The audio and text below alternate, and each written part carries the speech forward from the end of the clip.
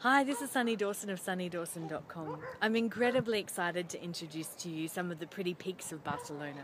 Barcelona is incredibly well known for an incredibly vibrant, fun, and exciting city filled with beaches, great clubs, amazing old city, incredible artwork, the generation of absolutely amazing artists and architects like Gaudi, the Sagrada Familia, La Rambla, all sorts of amazing places. But it also has some incredible peaks surrounding the north of the city, and I'm really thrilled to introduce these to you.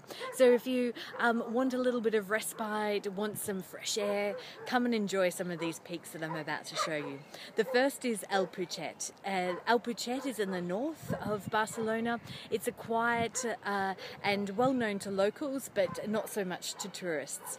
And it is an incredibly steep climb. It's got some picnic tables up the top, but it's got some amazing views, both to the north, Tibidabo, and also over the city into the sea.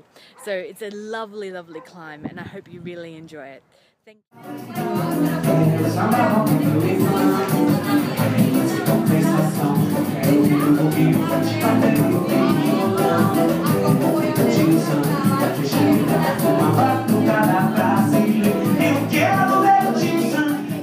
My second and most favourite pretty peak in Barcelona is the Three Crosses at the top of Park Güell. It is an incredible, incredible view overlooking the entire city and also parts of the Park Güell itself. Park Güell is internationally known, and for good reason. It is an incredible combination of rambling design and intentional flow by the incredible architect Antonio Gaudi. I just love being here, and there's actually a number of peaks all around the park that you can visit for free. There's a section of the park that you have to pay for, and that's the pretty colours and designs that are internationally known, but the rest of the park and up the hills, which are great climbs, by the way, great for your legs, is a sensational views over Barcelona. So if you come to Park Güell, definitely check out the Three Crosses.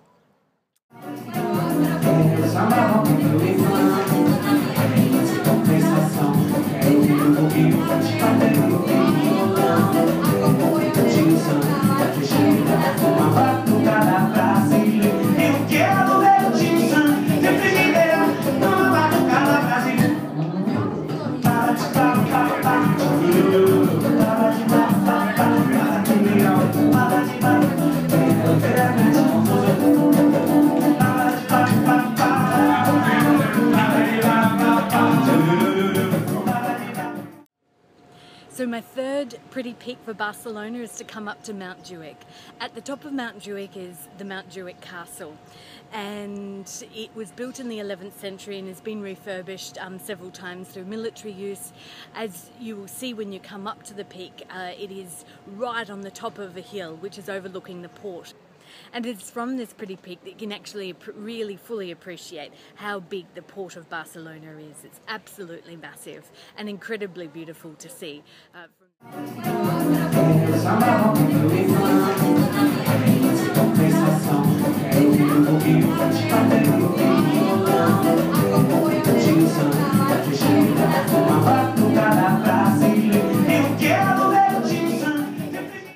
There's many ways you can get up here. You can do it all by public transport, by catching the L3 line to Parallel, then funicular from Parallel up the hill a bit more. You can either catch the Telefonic, which takes you up the hill. You have to pay €12 return, but you're rewarded with fantastic views. Or you can catch the 150 bus, and I've seen that there's some pretty nice views of the 150 bus too.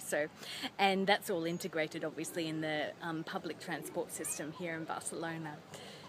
And check the times before you come, because even in summer, I got up here just before 8 and I thought it would be open for a few more hours, but it wasn't. So please, before you come, check the times, even in summer, busy season, so you can have a chance to see and get a hold of the full view from the castle at the top.